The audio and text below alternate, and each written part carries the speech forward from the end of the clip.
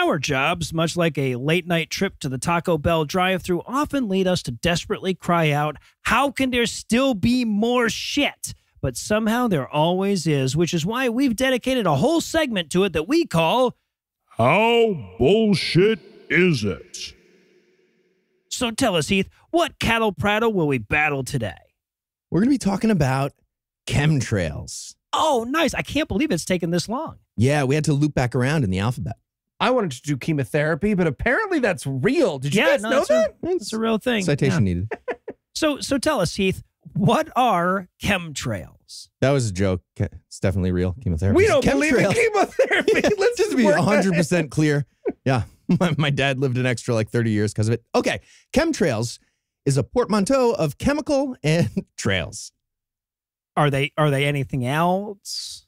Well, they're bullshit, but we usually save that for the end. So See, you know what?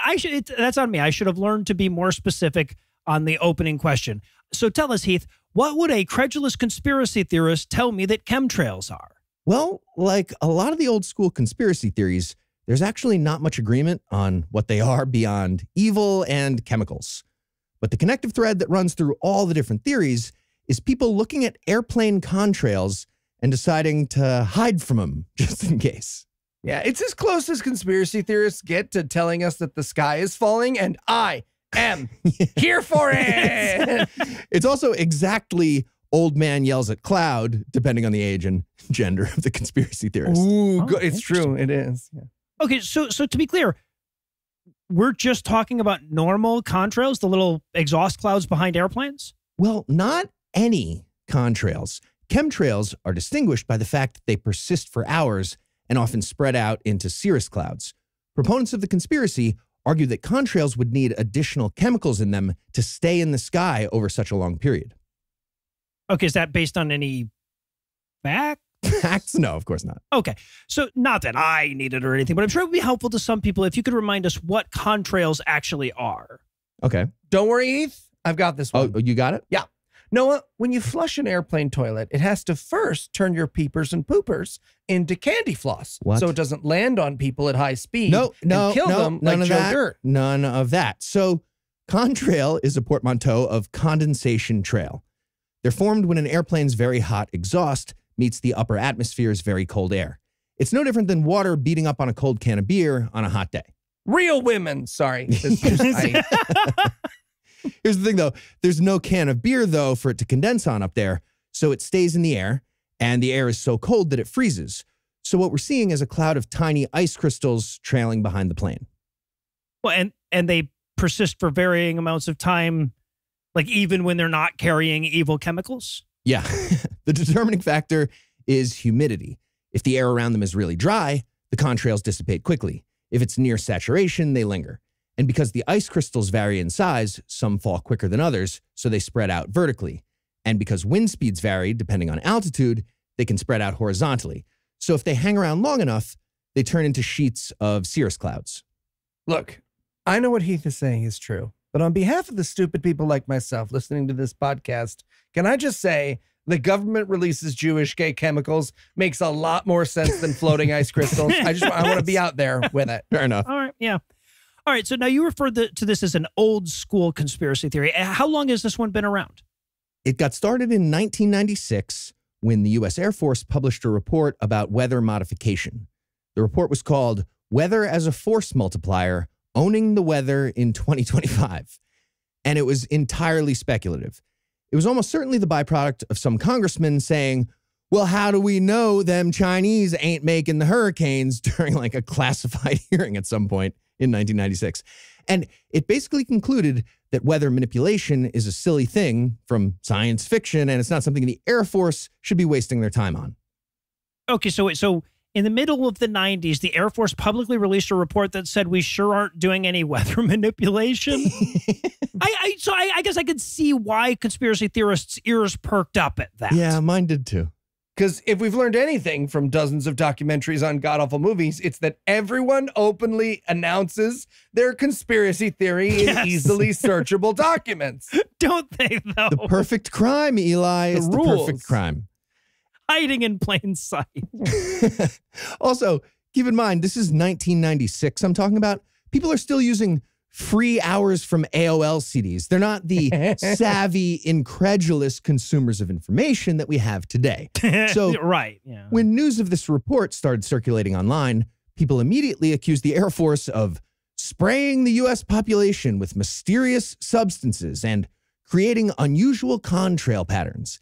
In 1999, it was picked up by radio host Art Bell on Coast to Coast AM, and it entered the mainstream of popular bullshit. I'm sorry. They're accusing the Air Force of spraying deadly chemicals on us and doing loop-de-loops. I feel like you'd stick to just one of those accusations. Yes. Okay, but wait, hold on. So were they accusing the Air Force of having always sprayed Americans with mysterious substances? Because contrails were a thing before 1990. Like, I remember them. Right, yeah. So an enormous amount of this whole conspiracy rests on the completely unevidenced claim that before the mid-90s, contrails didn't persist as long. But they did. I grew up by an airport. We definitely had contrails. Like, there are photographs from when I was a kid. Mm-hmm. Are there? I don't think there were cameras back then. No. Okay, yeah. So, of course, there are photographs of contrails. The Wikipedia article shows contrails from World War II, actually. But what they don't have is photographs of contrails lingering for hours. All right. Look, I try to bring more sophisticated objections to this segment than nuh-uh, but I don't know if this merits one. No, you're good. You're good with nuh-uh. Like, I don't think that the atmosphere has gotten wetter over time. So this is like basing your conspiracy theory on the idea that grass wasn't green back in 2007. Okay, but to be fair, there had been a large increase in the number of persistent contrails the average person observed over time because there were a lot more airplanes over time. So a person who's in their 50s when this nonsense all started, like Art Bell, looks up into the sky after hearing the theory and thinks to himself, you know, when I was a kid, there were fewer contrails in the sky. And, you know, he's not wrong. He's just too stupid to consider the very obvious alternate explanation. Yeah. Also, if you find yourself thinking the sentence, you know, when I was a kid, there wasn't blank, it's probably just a good thing you should find and just accept that, you know? Yeah. So, okay, so this all stems from the fact that airplanes weren't the one form of technology that didn't get more ubiquitous in the 20th century then? In more ways than one, yeah. Another piece of evidence, I say that with air quotes, that believers will point to is that you often see contrails in grids across large areas, as though they're trying to dissipate their evil chemicals evenly over a broad area. Okay, so wait, so the fact that airplanes travel in the way that makes them least likely to, like, run into each other, that's evidence of the conspiracy? Yeah, correct. I mean, yes, air lanes have always been constructed in grid patterns, but air travel has to reach a certain level of ubiquity before people tend to notice that from the contrails. All right, so is I feel in my heart that contrails used to be less stubborn all the evidence they have? Sadly, no. Because when you define evidence as broadly as conspiracy theorists do, you can always find more. For example, they'll often present a photograph of a commercial airliner filled with mysterious tanks of unknown liquid where the seats are supposed to go. And that's meant to be evidence that the planes dispersing the evil chemicals are disguised as passenger planes. But in reality, there's nothing mysterious about the tanks, and the liquid is very much known. It's water. It's hydrogen hydroxide. They use tanks of water as a substitute for passenger weight so they can simulate taking off and landing in a plane filled with different capacities of weight. So nothing. Nothing. Yeah. Correct. Yeah. Even most of the true believers actually had to abandon that one. After all, the Illuminati would never let an actual photograph of one of their chemtrail planes circulate online, obviously. Okay, but what I love about this is that the airlines then had to be like, hey guys, the crazy people think our water bottle test is Jew poison. Does anyone know how heavy you can make a mannequin? I think we have to make heavy mannequins. Yeah. But there are a couple of videos that they still cling to. One is of a plane dumping fuel before an emergency landing, and the other is just a plane landing in the fog. Now, proponents will tell you the video shows the plane emitting chemtrails, but it's literally just fog moving around the slipstream of the plane, because that's what fog does when you blow jet exhaust at it. Okay, so they've got misidentified photographs and misidentified videos. They do, but that's not all. I mean, if the Illuminati is out there poisoning the air with evil chemicals, you should be able to find the evil chemicals, right? And you should be able to find them in greater concentrations in places where there are lots of chemtrails, right? Okay, but hold on a second, because the places with more air traffic are, generally speaking, going to be more populous areas to begin with. Yeah. Right? I can think of a lot of reasons why you'd find higher levels of various pollutants in places with greater air traffic that don't involve evil conspiracies to randomly poison the populace. Okay, love where your head's at, but you're way overestimating these people. It would honestly be something of a relief if those were the kinds of mistakes they were making. But instead, we get shit like, they captured the air samples they would later test for heavy metals in jars with metal lids. Oh, Jesus Christ. Yes. Yeah, it's like how I figured out that detectives committed every murder, you know? Oh, yeah. It's all about the fingerprints, Noah. So one of my favorite examples of this kind of absurdity comes from conspiracy heavyweight Jim Mars. That's the JFK guy who cited an air quality test that a Louisiana television station did in 2007 as proof of chemtrails. When the reporters did the test, they found barium at 6.8 parts per million, which is 3 times the U.S. nationally recommended limit.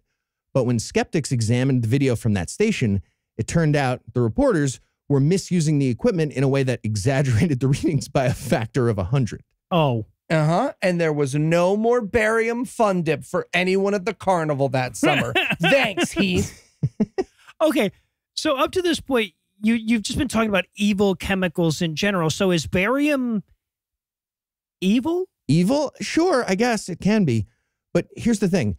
As much as possible, chemtrail believers will hide behind general terms like toxins or nerve agents. There's pretty much no agreement on exactly what is being dumped on the populace. But conspiracy theorists never met a ridiculous anomaly they didn't like.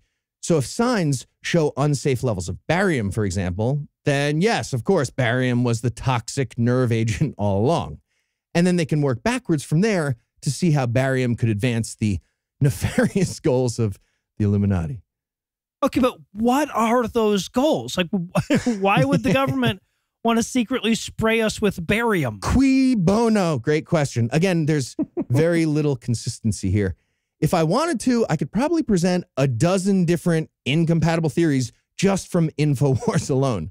But instead, we're going to limit this to what I think of as the big 3 in terms of chemtrail conspiracies. Jews, gays, and Jewish gay people. It's close to correct. So the first is the most reasonable, which I only point out as a condemnation of the other 2, not a defense of this one. It's still really stupid. It's the idea that the government is secretly controlling the weather, but they haven't sufficiently safety tested the chemicals they're using. And these chemicals are causing a bunch of illness that the government can't acknowledge because the weather control program is a secret. All right, everyone, good news. Michigan winter, a little less harsh this year. Downside, eyeball AIDS. We have given everyone eyeball AIDS. Of course, the idea that the government would just accidentally sicken and kill their populace doesn't sit well with most conspiracy theorists. So this one often gets inflated to the point where the government knows that the chemical is dangerous, but they also decided that killing civilians is a small price to pay for that sweet, sweet weather control. And in a bit of right-wing conspiracy symbiosis, controlling the weather often gets swapped out with slowing down the effects of climate change, creating a sort of conspiracy double whammy.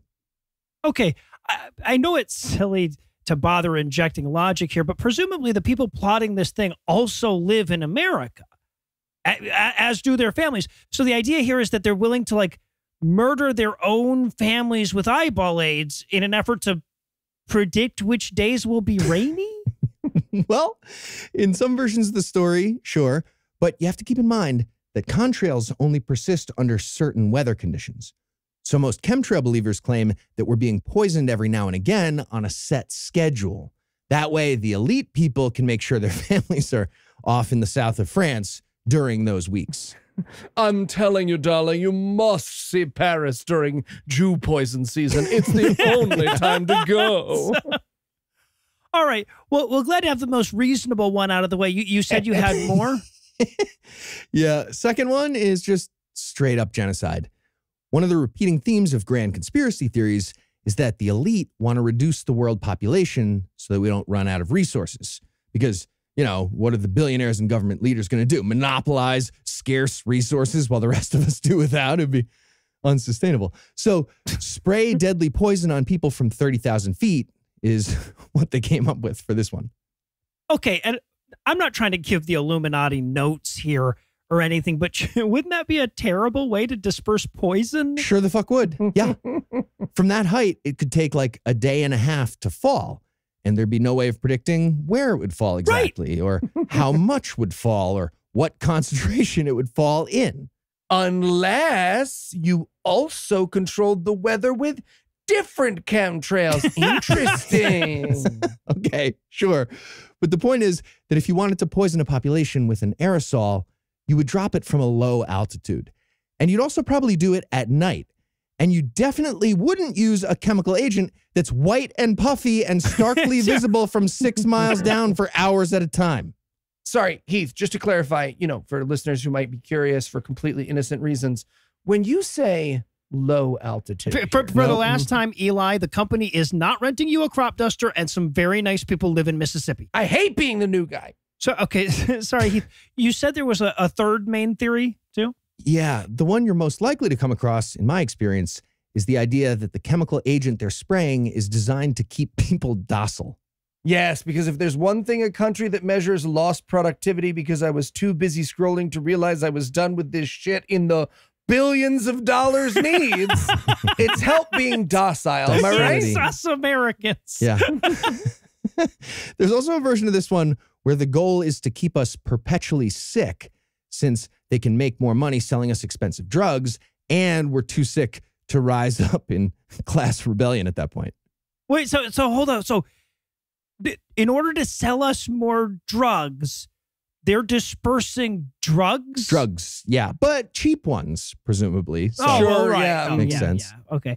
I feel silly asking this, but I kind of have to. How do we know this isn't true?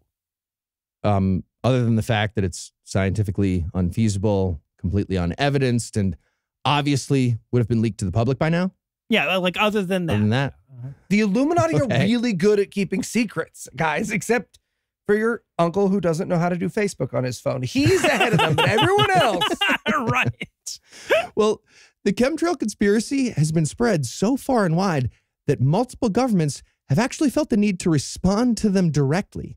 In 2000, a multi-agency response from the EPA, the FAA, the NOAA, and NASA reassured Americans that no mysterious poisons were being dumped onto them to keep them docile and make the frogs gay.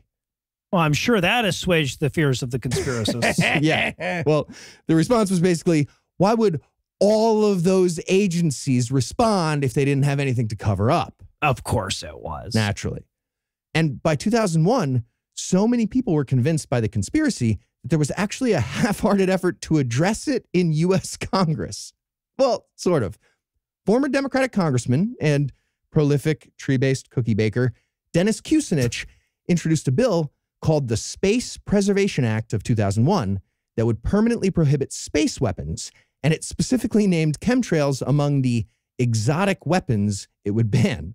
Well, the Department of Defense looked at the bill and they were like, hold on, what if we want to put exotic weapons in space, though? So the bill died in committee, thanks to the DOD. And of course, Congress's failure to outlaw chemtrails was forevermore presented as evidence that they were already doing it the whole time. Yeah. It's not a good look for Congress, but for a different reason than the conspiracy theorists are saying. And the U.S. wasn't the only government that felt the need to respond to this nonsense theory. A petition in Canada reached whatever threshold of signatures triggers their, now the government actually has to look into this provision. So Canadian Parliament looked at all the evidence, which was none, and released a statement that read in part, quote, there is no substantiated evidence, scientific or otherwise, to support the allegation that there is high altitude spraying conducted in Canadian airspace, end quote. Sorry, Heath, not to bury the lead here, but there's a signature amount where the Canadian government has to answer my dumb shit questions? Because I have an amazing idea for a prank war. How many listeners do we have? Like 100 million? Do we have 100 million? Yeah, we have like 100 million. Nice. Okay. So wait, the only evidence is a denial by the accused party and a complete lack of evidence in the affirmative. Actually, there's more. So keep in mind that toxic chemicals in the air is the kind of thing we need to keep track of, whether or not they're being intentionally sprayed by shape-shifting Jewish lizard aliens. So a number of different groups are constantly monitoring air quality. And these range from government agencies to state universities to privately funded environmental groups. So the idea that some exotic chemical is being blanketed over the country without anybody noticing is pretty much impossible.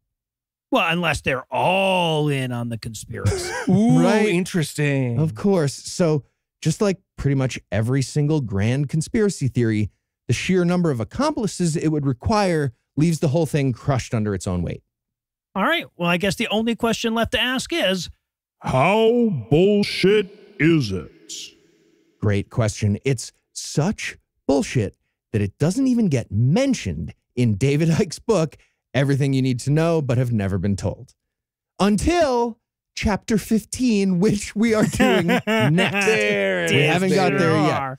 42 mentions when I did a control F of chemtrails yeah. for the rest of the book. All right. Well, I guess with the audience thusly looped, we're going to wrap things up for tonight. But don't worry, there will always be more bullshit to come.